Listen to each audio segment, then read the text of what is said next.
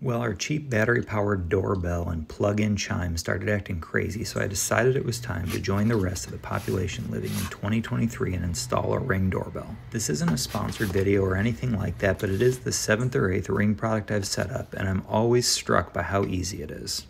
The intent of this video is to show you an unbiased look at the unboxing and physical install of the doorbell and Chime, along with an in-app view of the setup process. If you don't have a Ring account, it's super easy to download the app, create an account, and get started. Each product comes with a QR code that you scan from within the app, and it walks you through step by step exactly how to get the device working. You can also manage multiple properties from the same account, which is nice if you want to keep an eye on aging loved ones or something like that. This particular Ring doorbell has a battery in-house, and the entire unit needs to be recharged every couple of months, but can also be hardwired if you have that option. The only issues I ran into with this setup was that my camera wasn't picking up the QR code, but that was really easy to resolve by entering in the manual code. I also had to press the orange manual reset button on the back to get the Ring to detect my Wi-Fi network, but besides those two little hiccups, the setup was seamless and straightforward. Last year, we outfitted my mother-in-law's house with a couple indoor wireless cameras, a doorbell, and 2 motion sensor floodlights with cameras, and we were able to do all of that in about 4 hours.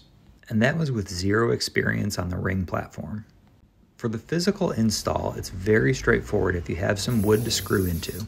Door trim often angles the camera, so Ring sells a trim kit that can help mount the doorbell accurately, but in my case I used a piece of PVC trim to even things out and then used the supplied screws to fasten the bracket to the door frame.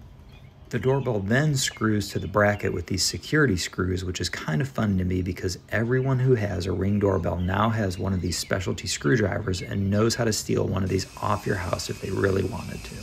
But since everything is tracked by QR codes, I'm not sure how successful the Ring black market is, and I'm not going to worry about it too much. And just like that, I can get a live view of my front door right from my phone. The Chime could not be easier to install. Simply take it out of the box and connect it to your account using the QR code and follow the rest of the in-app setup steps. It is similar to the doorbell in that it connects to your Wi-Fi and with any other Ring devices in the home or on that account. It can be configured to chime when your cameras detect motion, which would be really annoying for everyday use, but probably quite useful if you were out of town. It plugs directly into a wall outlet and can be customized in all sorts of other ways.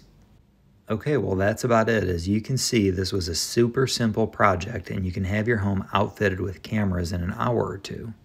If you found this video helpful, give me a like and a follow for more content just like this, and thanks so much for watching.